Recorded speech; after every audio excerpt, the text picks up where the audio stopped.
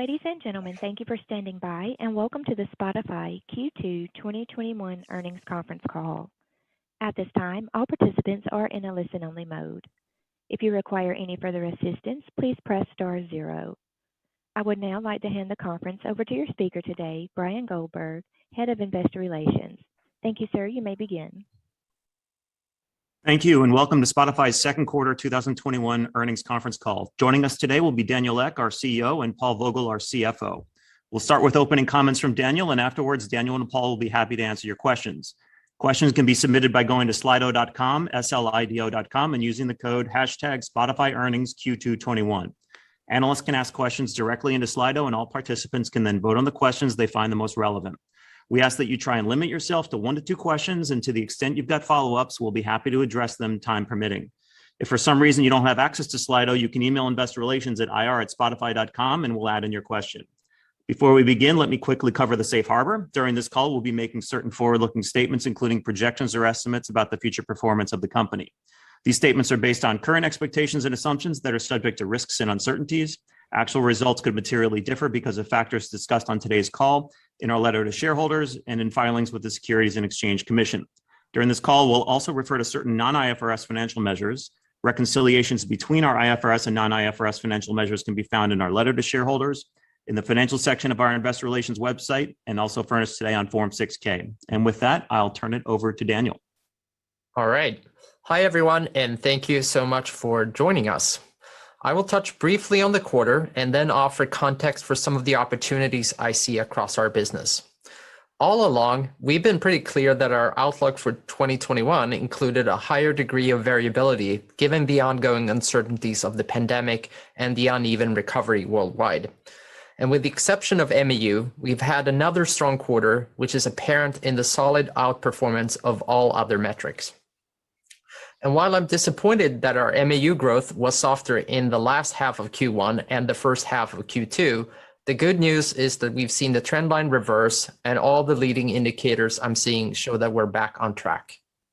And there's a lot to learn for us on the MAU shortfall. Markets like India, Brazil, and parts of Southeast Asia lagged behind our expectations, and we've also seen slightly slower adoption rate in some of our newly launched markets. All these regions have been hard hit by COVID. Ultimately, we lost about a quarter of growth between Q1 and Q2. And in hindsight, we likely underestimated the acceleration we saw in MAU growth in 2020. All that said, I feel really, really good about what we're seeing. Taking a bigger picture view and looking at the last 2 years averaged together, we're still on track to outpace our MAU growth in these 2 previous years. 2020 was a bit of an outlier. Companies rarely grow in a straight line, and nothing in our data changes our long-term outlook and the audio opportunity for Spotify. In fact, if there's one thing that has surprised me the most during COVID, it's been how effectively we've been able to dream up and accelerate the roll-up of new innovations in the midst of tremendous disruption, while also executing against our existing roadmap. And long-term, I believe speed of iteration will be a key competitive differentiator. So there's a lot of positives that we also bring with us from this. We've highlighted several of these innovations in our letter, but we've actually introduced more than 20 significant new features over the last few months. It's been on everything from collaborative listening worldwide to launching our new live audio experience, Spotify Green Room. We also began rolling out paid podcast subscriptions and Spotify Open Access, both of which offer solutions for creators and publishers to earn revenue from their Spotify listeners. These product innovations unlock an entirely new class of content on Spotify. And I'm hearing from consumers and creators alike about their firsthand experiences with the changes they are seeing on the Spotify platform. And frankly, from where I sit, it's incredibly exciting to know that there are plenty of improvements we can deliver that will substantially enhance our offering, and as a consequence, open new doors for Spotify as well. And all of this has been accomplished while our entire team has been remote, allowing more teams across the world to collaborate on each new release. And we've used our learnings to supercharge our velocity of shipping, and that impact is starting to show. Put in other words, the platform we're building is all about moving from 8 million to 50 million creators and from 400 million to more than 1 billion users on our platform. For each improvement, we will turn more listeners into superfans, give voice to more types of creators, and offer users multiple ways to interact and engage with the talent they love. When we connect creators at every stage with fans around the world, our flywheel moves faster and faster, unlocking even more potential growth. We are still early in moving linear radio to on-demand audio, which just goes to show the growth opportunity still out there is significant. Then, of course, there's the growing strength and importance of our ad business. Admittedly, this is an area where I previously didn't spend much time, but it's becoming impossible to ignore. It's now safe to say it's becoming a second big revenue driver for Spotify. And I'm especially inspired by the early success of the Spotify Audience Network. While we are growing the overall ads business from a small base, the potential is significant and the trend line is clear. We saw strong growth of 110% year over year. Adjusting for FX, the growth is even more impressive, coming in at 126%. And looking at podcasts, podcast revenue was up over 627% year over year, or nearly 200% on an organic basis. And the continued outperformance is currently limited only by the availability of our inventory, which is something we're actively solving for. So it's clear to me that the days of our ad business accounting for less than 10% of our total revenue are behind us. And going forward, I expect ads to grow to be a substantial part of our revenue mix. So as you can see, there's a lot going on and there's a powerful pipeline of platform improvements that will benefit consumers, creators, and brand partners in Q3 and Q4. And now I'll turn it back to Brian and the questions. Thanks, Daniel. Again, if you've got any questions, please go to slido.com, hashtag Spotify earnings Q221. Once your question is entered, you can edit or withdraw your question by selecting the option in the bottom right. We'll be reading the questions in the order they appear in the queue with respect to how people vote up their preference for questions. And the first question today is going to come from Ben Swinburne. Can you provide some data during the first half of the year that supports the view that MAU weakness is driven by COVID-related factors? For example, are the regions performing better or worse where the variance can be explained by different phases of lockdown, reopening, or economic stress? Yeah, thanks, Ben. So we can, and we've looked at this. And so there's a couple of things I would highlight. So first is we know in general that engagement leads to better MAU and better retention. And so where we have markets where engagement is high, we're seeing positive trends, and where engagement is not as high, the trends aren't as great. And so how can we measure that? Well, there's a couple of ways. One is what we've noticed in markets where COVID is significant, either lockdowns are significant or the spread is significant, you're seeing less mobility. And in markets where you're seeing things more open, you're seeing more mobility. And more mobility leads to higher engagement, which tends to lead to higher retention and better MAU. So we've seen it in that data. We've also seen it, as we've talked about in the past, when we first went into COVID, we sort of mentioned that every day kind of looked like the weekend, meaning every day had sort of similar types of patterns that were like a Saturday or Sunday. You didn't have the normal cyclicality in the day through a commute. And what we've seen is, again, in markets that are more open, in markets that are where it's less of an issue, you're seeing a little bit more of a return to that cyclicality. Weekdays are starting to get back to the way they normally are with that cyclicality and that usage and engagement.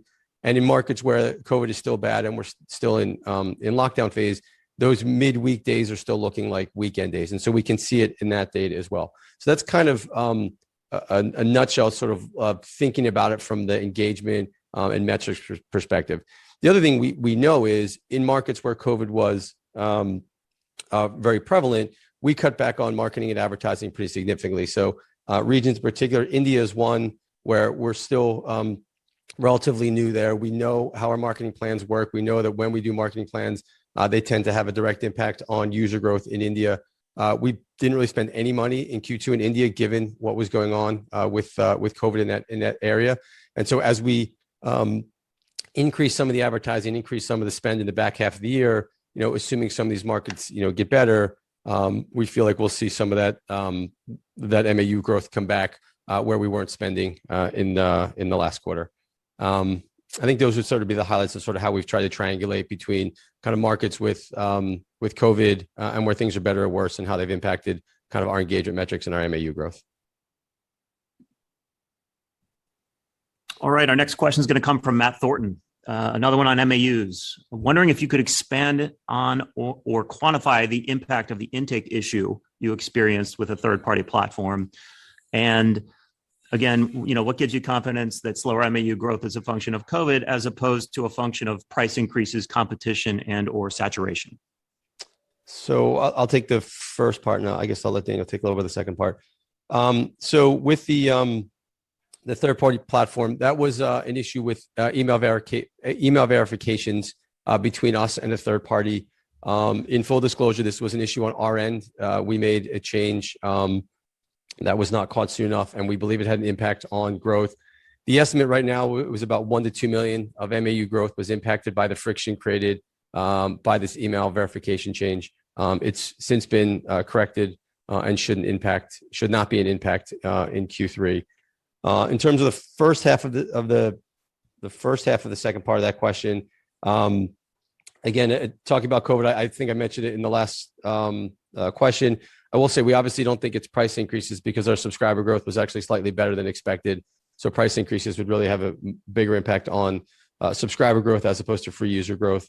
And then maybe I'll let Daniel talk about sort of competition and saturation. Yeah, I mean, as Paul kind of outlined both in this question and the last one, most of the underperformance we saw were in sort of emerging markets and not sort of Western markets. So as it goes to the question of saturation, et cetera, those are also in markets where we're in much earlier stages of growth rather than the sort of bigger markets like the US and most of Europe as well. And then as competition goes, I still look at all the leading indicators. Our engagement is up. NPS scores looking super healthy compared to competitive set, et cetera. So we feel really, really good about where we are from a competitive standpoint. We see a strong demand for Spotify really across the world. But obviously, as we said, going into the year, 2021 will have a higher degree of variability, and especially for a global company like Spotify, where we have so many regions that are all in different stages of maturity. And I really think that's what you're seeing here. And just to contextualize it even further, it's really been playing out over a quarter. So I look at it more as a bump on the road than anything else. And because we've had such a strong 2020 year. So if I'm disappointed about anything, it's probably just we should have seen it coming more in the forecasting, but it's obviously very difficult to forecast these things. But I feel really, really good about our long-term growth prospect, and that hasn't changed. All right, next question is going to come from Mike Morris. How did churn compare for subscribers seeing price increases during the first half of 21 versus those who didn't? Has it varied meaningfully by market? And what's your view of future price increase potential for standard subscribers or additional increases for other plans? Yeah, so churn was down year over year and quarter over quarter, which is great. We don't get into specifics about regions or geographies or products. I will say that in the markets where we increased prices, things performed in line with expectations, if not slightly better. There was, in terms of thinking about things from a gross intake perspective or from a churn perspective, again, everything was sort of in line to slightly better. So nothing there to call out at all in terms of an impact from price increases. We are continuing to roll this out. We've tested a number of markets. I'm not really going to comment on whether or not we'll roll out into more markets or more standard plan or family plan. But you can imagine we're going to continue to test and experiment with all different offerings. Again, we're excited about how the trends have been so far in the markets where we have raised prices. Just maybe to iterate on the strategy here. The strategy for us is really all focused on increasing engagement. If we increase the engagement, the value per hour increases of our customers. And as we're seeing that, we will be proactive in raising prices when we believe that ability exists. So it's more in line with the engagement of our customers rather than maybe as some may have speculated competitive sets, et cetera. And that's what we feel so good about when we have raised prices is both the engagement staying very, very strong and the fact that, as we've said many, many times, we have more than 2 or even 3x in sometimes the amount of engagement per user than some of our competitors do. And obviously that means that there's a very, very loyal customer base there. And I think that's what you've seen play out in the business and why subscriber growth has been so strong as well. All right, next question is from Justin Patterson, directed to Daniel. At Stream On, Daniel, you talked about a billion user opportunity for Spotify. Given the degree of growth that implies, what are the key investments you need to make to deliver on that target? Yeah, I touched upon this in the opening remarks, but for us, it's, we've grown in the past few years from about a million creators to now more than 8 million creators. But the opportunity in front of us is really to get to more than 50 million creators. And as part of that, it's really all about getting those, audiences of those 50 million potential creators to start listening to that content, becoming super fans, and creating more and more tools for the creators and fans to start engaging with each other, turning that engagement into monetization opportunities and so on. So that's really the kind of main strategy. And a lot of that comes down to a combination of platform improvements, discoverability of just being able to showcase and seeing new content. And then obviously the content team and onboarding new creators and finding compelling ways to get creators to feel like Spotify is the number one platform. Because when that happens, it is a flywheel that turns into more creators turns into more users, and more users turns into more creators, and so on and so forth.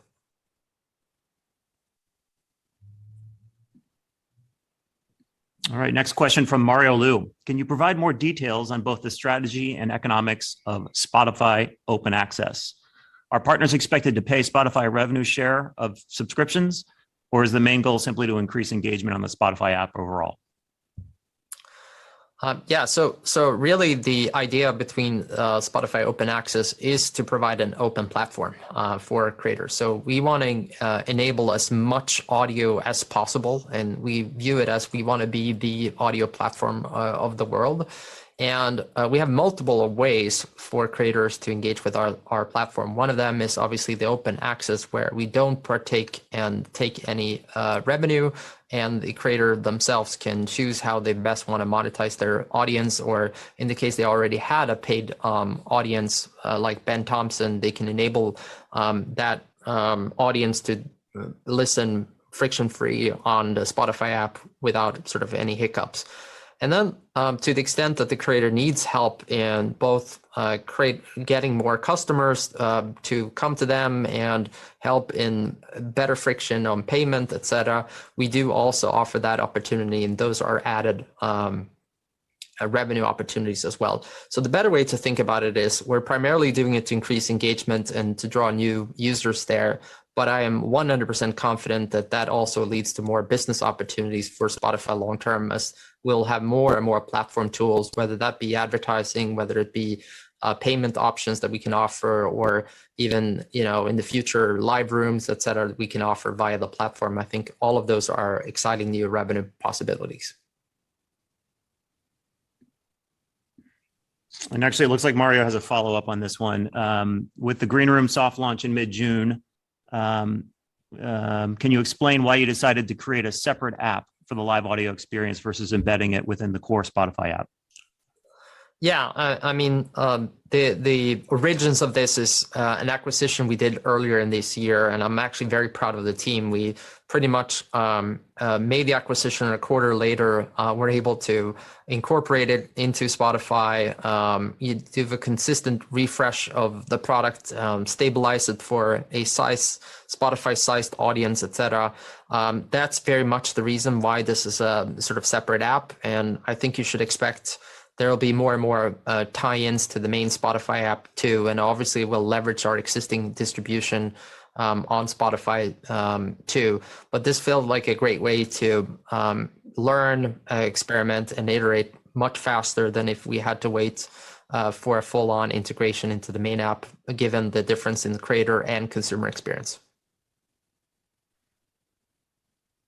Okay, we've got another question from Ben Swinburne. You called out a revenue mix shift towards podcasts, among other things, benefiting gross margins. Previously, you had discussed podcast investments this year as a greater drag versus last year.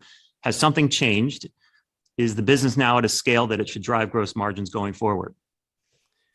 Yeah, so a big chunk of that is a couple of things. One is revenue exceeded expectations on the podcasting side. Led both organically as well as the acquisition of Megaphone and some of the inventory for JRE and others, which was super impactful. As Daniel mentioned in his opening, podcasting revenue growth was up 627%. It was actually up close to 700% on an FX neutral basis. On an organic basis, it was up almost 200% FX neutral. So the revenue growth there was better than we expected, which led to better margins on that side. On the investment side, I would say it was in line, maybe a little bit lighter than we thought in terms of the quarter. That has more to do with just quarterly, I'd say, variances with respect to content spend than it does any shift in terms of the overall investment we'll make for 2021. There's some of the shift got pushed out to the back half of the year. But in general, it was really led by just the leverage you get on having a more upside on the podcasting revenue side. In terms of how it drives gross margins going forward, I wouldn't necessarily say it's an inflection. I'd say it's a strong indicator of where we can go when advertising is strong and where we can go with the leverage on the podcasting side over time. We're going to continue to invest in the business, but I'm super pleased with how we performed in the quarter.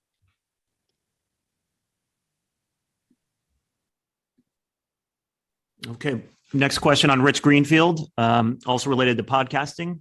We sense a shift in your podcast strategy from studio content that's available on all podcast platforms to high-profile exclusives like Joe Rogan, Alex Cooper, and Dax Shepard, both in the US and around the world.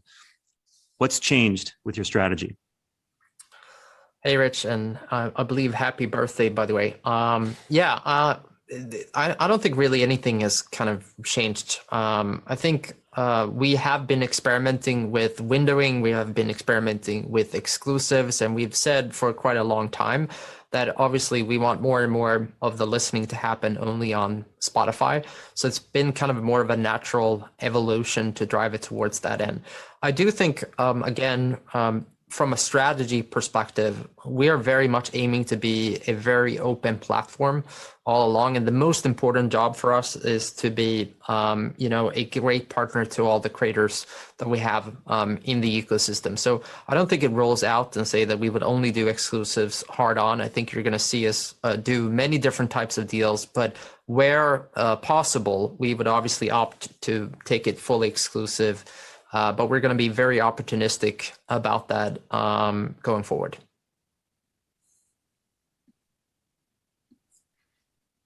All right, next question from Mike Morris, another one on gross margin. What are the factors that drove 2Q gross margin above guide to the 26.5% result that are not expected to recur?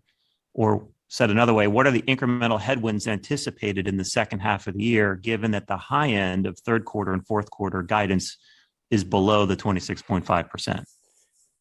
Yeah, so let me just unpack gross margins in the quarter in general, because so we reported a gross margin of 28.4, and we've talked about sort of more of an adjusted organic number of 26.5. So the delta between those two was the reversal of some publishing accruals. They were one time in the quarter, but I will say if you think about what we had done, we take a very conservative view of how we play publishing globally. Where sometimes it's a little bit of a challenge to make sure you're paying people. So we tend to accrue at rates that are even higher or more conservative than we need. And as we're able to get comfortable that we're paying the right amounts, we reverse those accruals. And there's been some work done in Europe in particular to get this accomplished in a way that was satisfactory for everybody. We can get into the details offline with the IR team if you'd like. But so in every quarter for like the last 2 years, we've actually had about 20, 30 basis points of a hit to gross margin that we haven't necessarily called out because we were accruing more than we actually potentially might have to pay out to be conservative. We now feel comfortable about the proper payout, so we're able to reverse that accrual. And that was the big 190 basis point gain there. The rest of, so that's about 2/3 of the upside relative to expectations. The rest of it was a couple of factors. One I mentioned, which was the better revenue on top of podcasting, which helped. We did benefit on on some of the other costs of revenue, a little bit more than we thought. So payment fees, streaming delivery, customer service, those types of things, where we got a little bit better leverage than we thought. So the team's done a really good job on those angles. And so it's really been a combination of the better revenue growth on the one hand, which helped on the margin side, and then also on the other cost of revenue side. In terms of going forward, so now that accrual has been reversed, it actually gives us a benefit moving forward. It's about 20 million or so a year.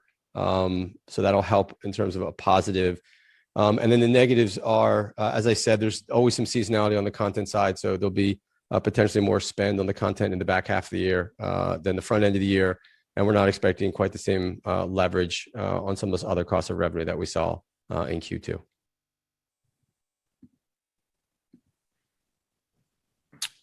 All right, next question from Doug Enmuth. MAUs have been light the last 2 quarters, and it usually takes 12 to 18 months to convert to a premium sub. Does that slower top of funnel growth create premium sub risk in future periods? Maybe I'll start here, and then Paul, you can add. So I think it's really important to contextualize that most of our lightness has really been due to an outperformance in 2020 more than anything else. And even despite all of that, as I said in some of my opening remarks, and part of the reason why I feel really good about things, including, of course, all the leading indicators pointing positively, is that when you look at the sort of the last 2 years, we're still on track of outpacing the average growth of those past 2 years. We're still on track of outpacing that in this year. So overall, top line MAU growth is healthy. We're just comparing it to an exceptional 2020. And that's clearly on us. We should have realized some of this variability going into the year, et cetera. But I feel really good about that. And then the second part of that is leading indicators are looking super healthy, engagement super strong, podcast engagement super strong. So just overall, plenty of runway left. And we're still early in going from linear radio to on-demand audio. So I feel really good about the sort of future path to 1 billion plus users when it comes to Spotify. Yeah, and I would just add on top to highlight what Daniel said. If you look at the 2020 and 21 combined and think about the sort of average growth in MAU, it exceeds any other year we've ever done. And so we still feel really good that the overall sort of long-term slope of the growth in users is on track and healthy. And then on top of that, some of the variability has been in markets where we would expect they would have higher free users for a longer period of time. Anyway, there are countries again like India where our expectation is you're playing a long game there, and while we expect subscriber growth there and we're optimistic, it's going to take a long period of time. So 1 quarter here or there of growth is really not going to impact the overall trajectory of where we're expecting. So at this point, we don't think that it should impact any of our subscriber expectations for at a minimum this year, and then we'll talk about next year when we give guidance later on in the year. Okay, we've got another question from Rich Greenfield. This one on Marketplace. Can you help us understand Discovery Mode? Walk us through an example of how it's being used and how that leads to 40% more listeners for artists utilizing it. Yeah. So the first way to contextualize Discovery Mode is it's really a marketing tool for artists and labels. So the great thing here is that it's really a result-based marketing tool where you're really only paying Spotify if you find success. Hence why we're highlighting the success from Discovery Mode here. So it's really a marketing tool where you opt in, you choose the program, you do see the downstream implications of how many more listeners were I able to generate because of this, how many more downstream follows and subscriptions am I able to generate. And labels that are in this beta are now very, very active on it, and we're seeing a very healthy sort of retaining rates of new bookings through the tool as well. And we're just looking at making that easier and smoother in this beta period. And hopefully that will lead to even better results, which of course means even better adoption.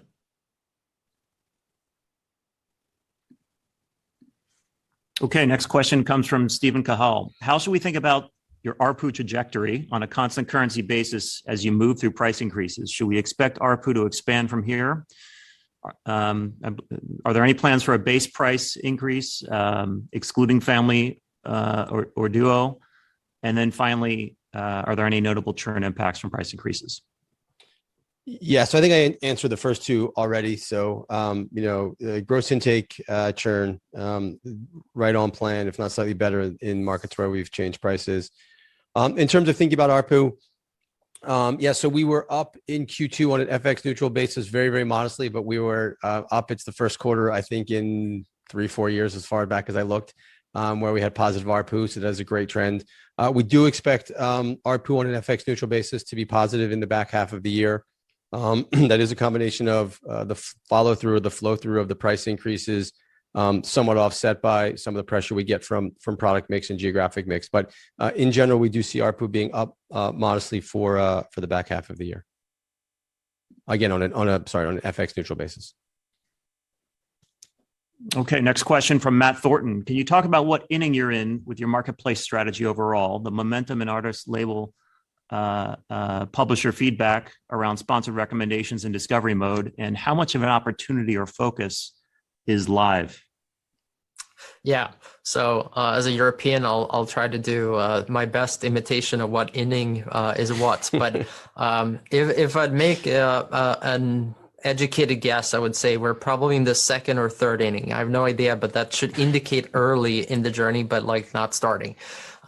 So it's still very much early days. We're past the point of launching this. We're getting results. We're seeing very, very strong sort of leading indicators around both results that partners that are participating in these programs are giving us and the feedback around how we should develop this even further. A lot of this just comes down to a lot of details around how labels and artists work together and understanding that and building out products that are bespoke to that. And to an extent, that's probably one of the biggest sort of surprises for us, is just how much, data sharing between labels and agents and managers, and building out almost like an enterprise suite for products where you have certain types of rights for certain types of people on the artist team, certain types of dashboards that should only be available for other types of teams. So a lot of that stuff is this stuff that we've now been building out over these past few quarters. And that's certainly like new, and that's what happens in the customer development phases. You're actively going in and learning more about the customer needs and understanding that. But the good news is usually when you're past that, you have a product that's highly tailored, highly bespoke to that type of audience. And I feel really, really good about the feedback that I'm seeing.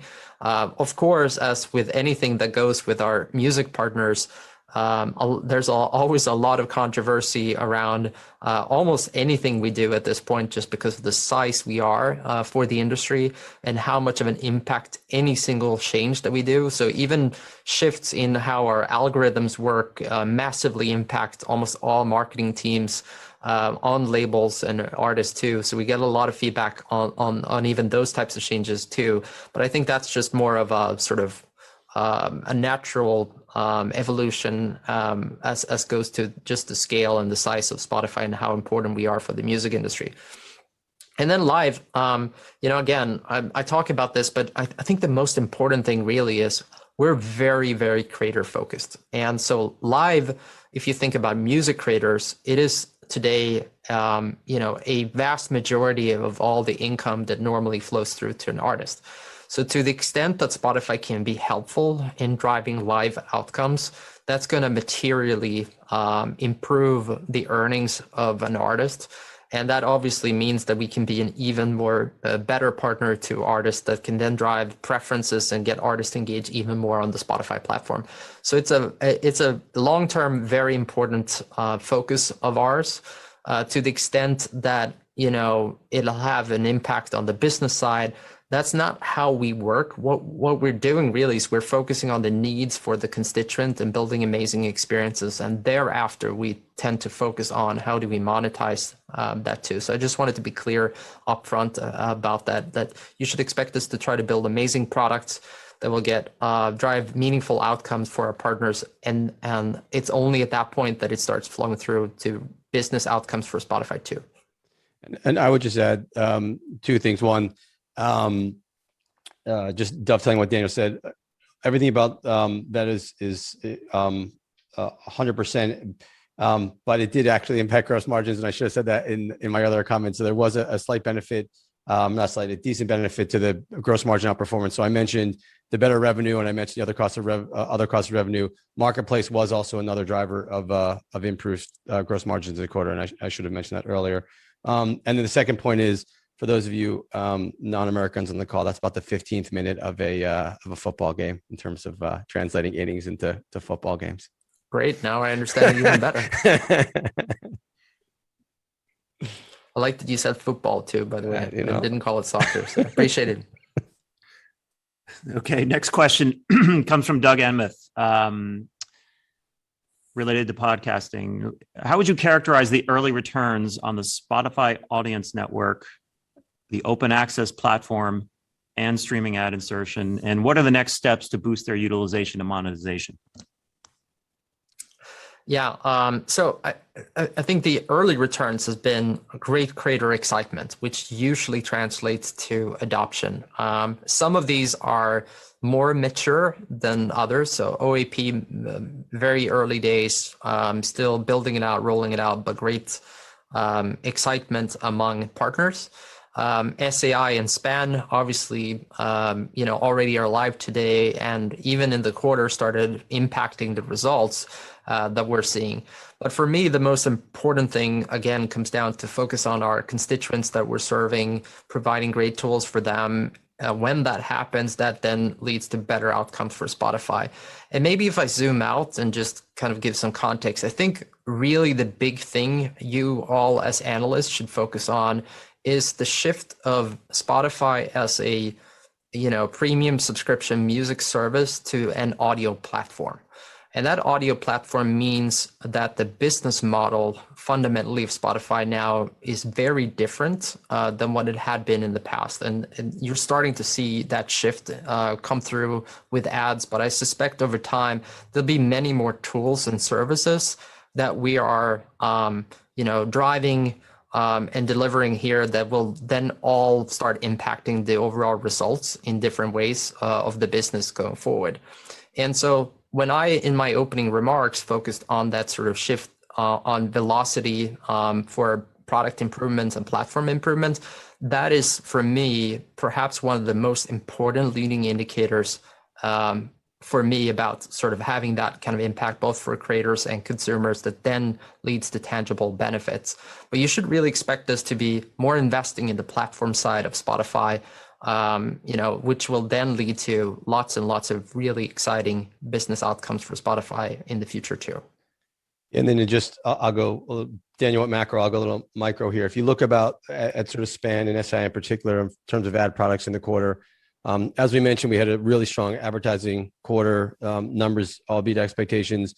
We've seen through the implementation of some of these new products that sell-through rate was better than expected in the quarter. And CPMs were also a little bit better than expected in the quarter. So we saw, better utilization as well as better CPMs in the quarter.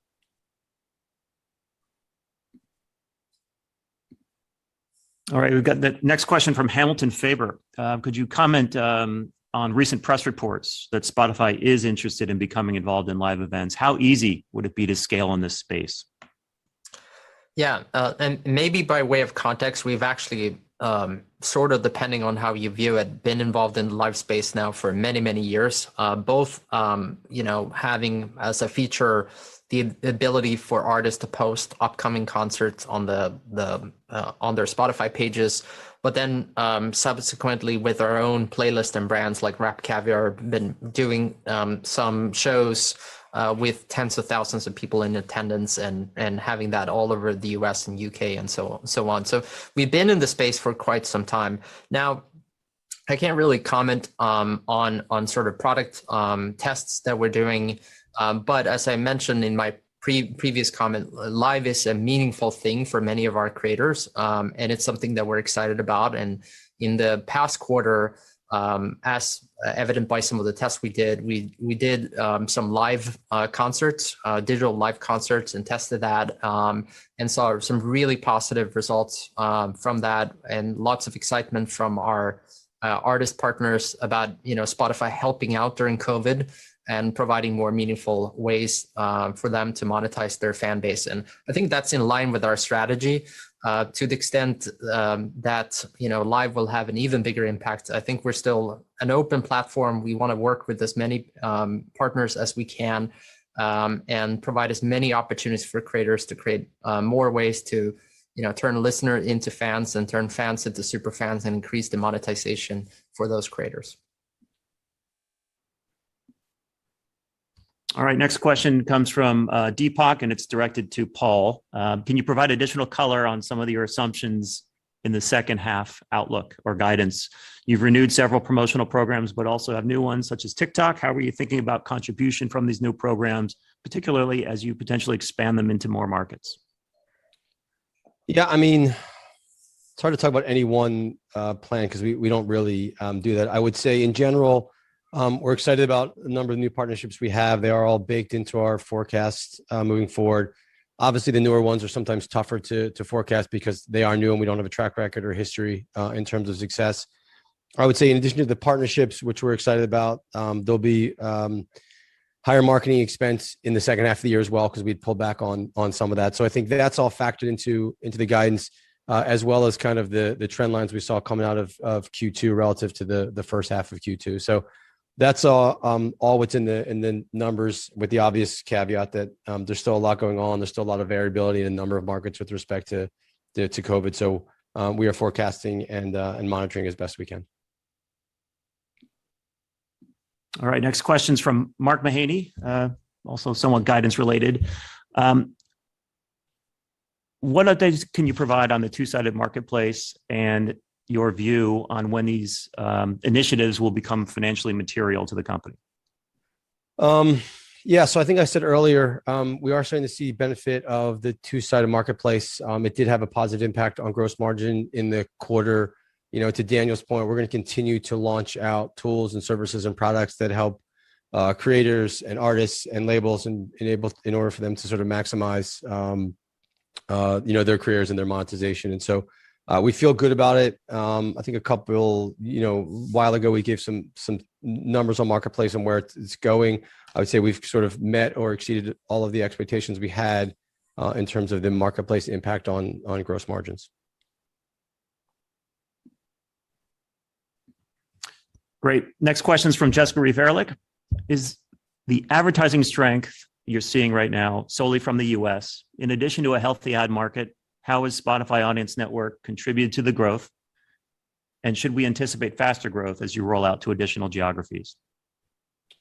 So the US is our largest market when it comes to advertising. That's probably not surprising. And it did outperform, but all of our markets actually outperformed. So we had great growth in markets outside the US. And so, as the US goes, the advertising market for us will go because it is the largest part, but every segment we had, every geography outperformed their expectations, which is great. Spotify Audience Network definitely helped to contribute to growth. I think, as I mentioned a little earlier, sell-through rates were better than expected. CPMs were a little higher than expected as well. So we're seeing the benefit of what we've created and bringing the Megaphone inventory into the Spotify family, which has been great. More geographies will help. As I said, the US is still predominant in terms of advertising, and then Europe is a pretty big second, and everything else is pretty small after that. So I would say for the near term, it's really a US-Europe story. Over time, more of those geographies will contribute. Maybe just as an addition here, we've talked a little bit about this before, but I'll say it again. We're mostly supply constrained and not demand constrained, meaning it's really more about us opening up more inventory than there being a lack of interest from advertisers in advertising with us. So the really big effort for us at the moment is just how do we unlock even more supply for all the demand that we have. All right, we've got time for one or two more questions. The next one is going to come from Doug Anmuth. regarding podcasting. O&E content is a small percentage of overall podcasts on the platform, but it accounts for approximately 20% of total consumption. How do you think about the optimal mix of O&E content going forward? I don't think we have a particular number that we're striving towards. What we can see is that the O&E part of this tends to drive a bigger bump in engagement, and in particular translates into more new users. So whenever we've done an exclusive, we've tended to be able to convert more of the existing Spotify audience to also start listening to podcasts on Spotify. And likewise, we've been able to get more people from outside of Spotify to try Spotify for the first time. So it's definitely been positive. But as the mix goes, we're primarily focused on making Spotify the audio platform on the internet. And we think that is the most important thing. And that's opening up more content. And as I mentioned, going from 8 million creators to 50 million creators is the primary focus. But obviously the O&E part is a very helpful addition, and it's helpful not just with our ability to get more people to listen to podcasts, but also is a very attractive proposition for advertisers, as I think was evident in the quarter. All right. Thanks for the question, Doug. And actually, we are out of time for Q&A, so I'll turn it back over to Daniel for closing remarks.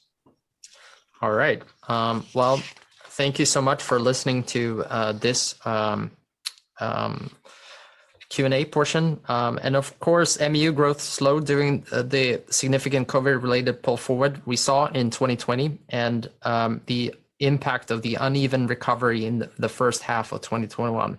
But we do anticipate a strong second half, and our trend lines are looking very healthy.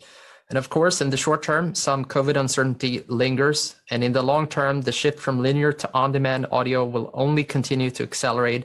And as more than 1 billion user opportunities left, I think it really reinforces our position as the audio browser of the world.